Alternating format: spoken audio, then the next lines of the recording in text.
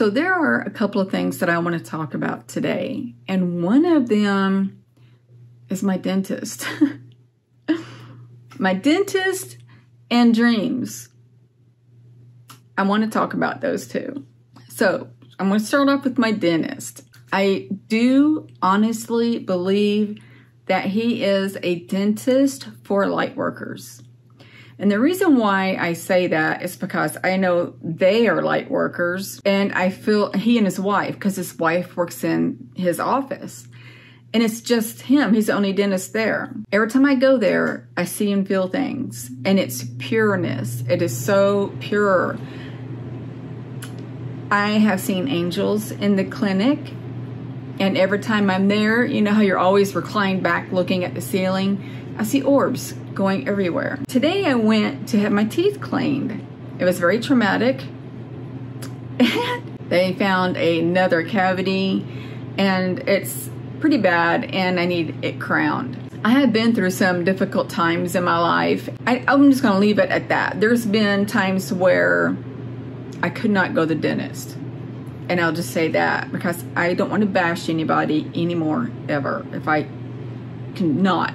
So anyway, I'm playing catch up now, trying to fix my teeth, repair the damage, and go on with my life. So they'd done a lot of scraping. There wasn't a lot of scraping, actually. It was very little, but the biggest part was the two. I have a hole in this tooth, which is brand new, and it's at the gum line. And then the other one is on the inside at the gum line. Somehow it tunneled its way underneath my tooth. I'm kind of getting off track. So laying in the chair, looking up, I see orbs with a black background or against a bright light, meaning my ring light or a really bright light. Like my ceiling fan light isn't that bright and not pure white as I guess the fluorescence, maybe, that light that they bring down over your face to do your teeth. That is one. Well, maybe not. Well, yeah, I seen orbs going underneath that light, but I seen more orbs up at the ceiling, which was above the light, but there was a big window in front of me also. So I seen orbs going by, and before she reclined me back, I'm looking out the window and I see about that big, bigger than a tennis ball, gold orb kind of weaving in out of a tree that was in front of a house. Between the house and the dentist office, there was a tree, and it was weaving in and out of the leaves. And when I really got to focus on it, it disappeared. And I was sitting there thinking, oh wow, I think that was one that just went by. That was interesting. So throughout the whole visit, I saw orbs, and every time I go there, I see orbs.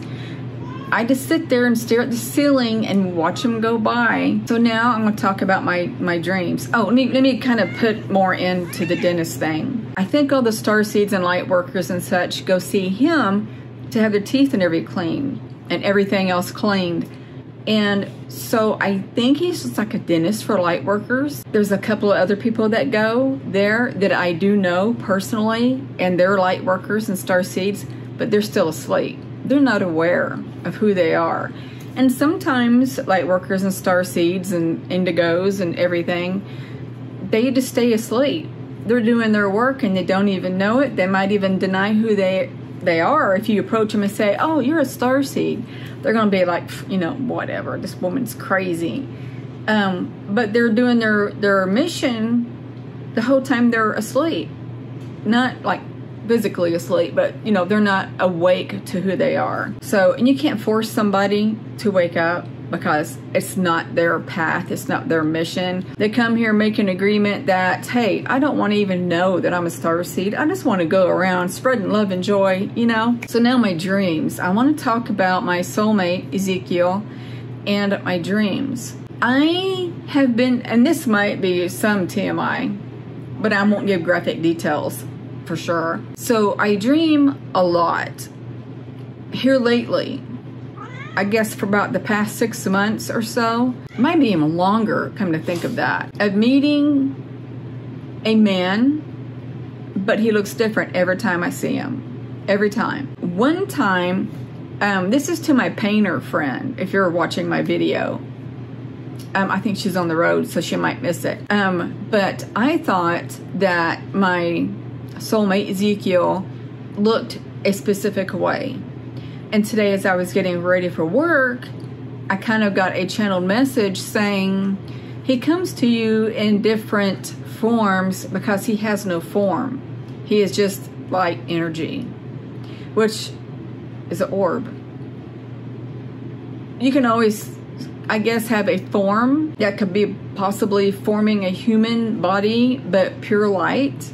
But I'm wanting to say that it's more or less an orb. So he does come to me in my dreams.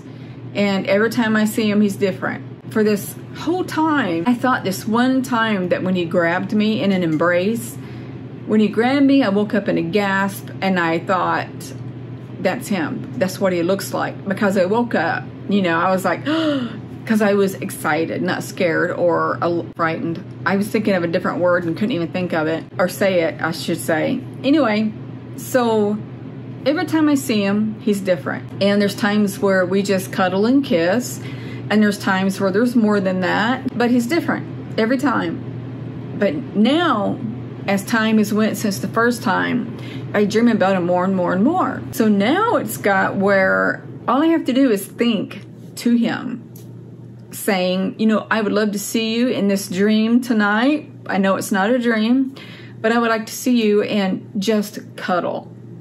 And I was thinking that last night before I went to sleep, or maybe yesterday. I can't remember. But I think to him, and I was just like, you know, it'd be nice just to cuddle, to be held and such. I think it was the night before. I cannot remember all of these things. It might have been yesterday. I can't remember. But anyway, we were in a vehicle in which had been a ship, or it was just made to look like a vehicle. And we were actually cuddling. And then it was either last night or the night before, or all together, I can't remember, where he gave me, there was flowers involved. And I don't remember how they come about. But we ended up like at a club or something. I'm not sure, but I told the bartender, he said, what do you want? And I said, surprise me. So he made me something that I wasn't aware of, and it cost a lot. I don't remember how much it cost. I just remember thinking, whoa. And I got it, and it tastes like cough syrup is all I can remember thinking. And I looked at Ezekiel, and I said, this is disgusting. Here, try it. And he thought it was disgusting too. And as he was sipping it, it was like in a shot glass, kind of, or a rock glass. And if you're not familiar, it's about this big and pretty wide, and you put ice in it and such.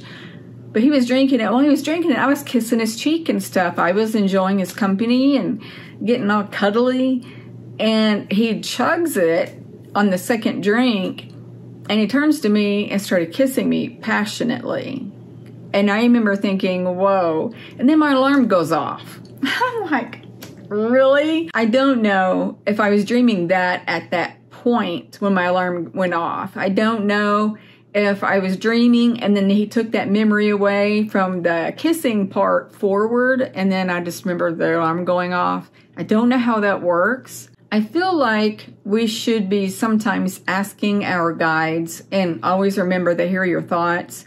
And let's just say my return guide is Oren. He is truly my guide, which is Oren. If I really need the answer in something, you can actually say, can you give me the answer in a dream, Oren? I would like to know. Can you come to me and deliver this message?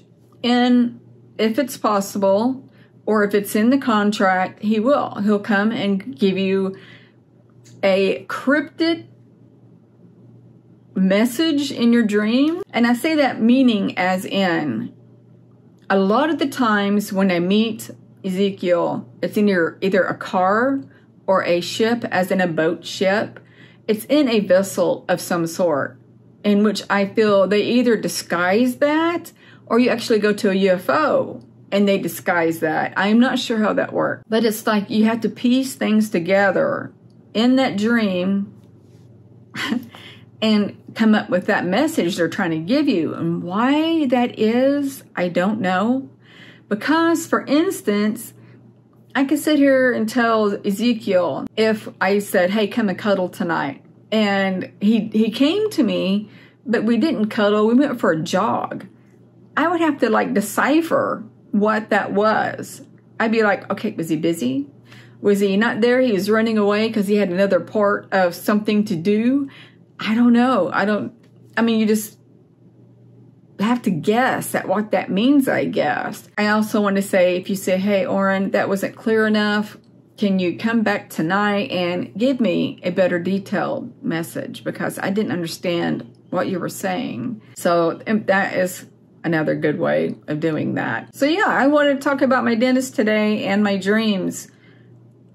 Remember, always, you can sit there. You don't have to, close your eyes and pray. I mean, you can, if that's what you feel that you should do, or if you feel called to do that. But you can pray silently in your head as you're working, or when you're on the phone, or something, because every entity hears your thoughts. Yeah, today was... Oh, I got to tell you another thing about my dentist trip. So they go in there and the dentist pulls down 2 parts of my gums to see how bad the cavity was. And I think she scraped around also. And then the stupid x-ray blocks they put in your mouth, that always hurts my gums. But I go to work and I chew gum all day, every day, because I am an extreme jaw clencher.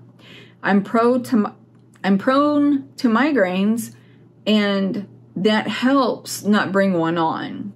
Now, if I don't have gum all day, I have to try to keep my tongue between my teeth so I won't clench. And sometimes when I'm stressed, I clench more. But I go to work after my dentist appointment and I pop gum in my mouth and I'm chewing. Oh my gosh, before I got off at 5, my jaw joints are here were killing me. My gums are killing me. The back of my head is starting to hurt. I should have known better not to chew gum after all of that. But yeah, that's all I've got. That's all I've got. I downloaded my video from last night and got it this morning, and it didn't finish. And now it's got where I have to shut down my laptop, my MacBook, every night, because if I don't, my video will not upload fully. It looks like on the computer it did, but when you go on the app and look, it didn't. So you have to do it all over again. So this morning I had to redo it all over again. And I've lost more subscribers. I almost lost 10 subscribers. I have not lost that many that I remember. But they always seem to come back. I don't know. We'll see. So yeah, that's all I've got for you today, ladies and gentlemen. So I'm going to end this here. I love you guys tremendously. I hope you like this video. And I'm going to send you love, light, and peace. Bye.